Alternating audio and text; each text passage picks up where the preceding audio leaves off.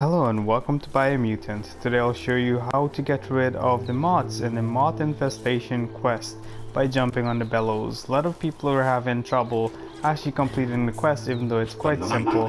The key is to just continuously jump on the bellows using double jumps, as you will need a series of them. So let's try it. We'll do one, we'll do another, we'll do another, we'll do yet another, and anytime now. There we go. So it takes about 5, but once you do it 5 times you would have completed the quest basically, and you get to talk to Hupsy to complete the actual quest. So that's about it. Pretty simple. I'm gonna go talk to them now and complete it up.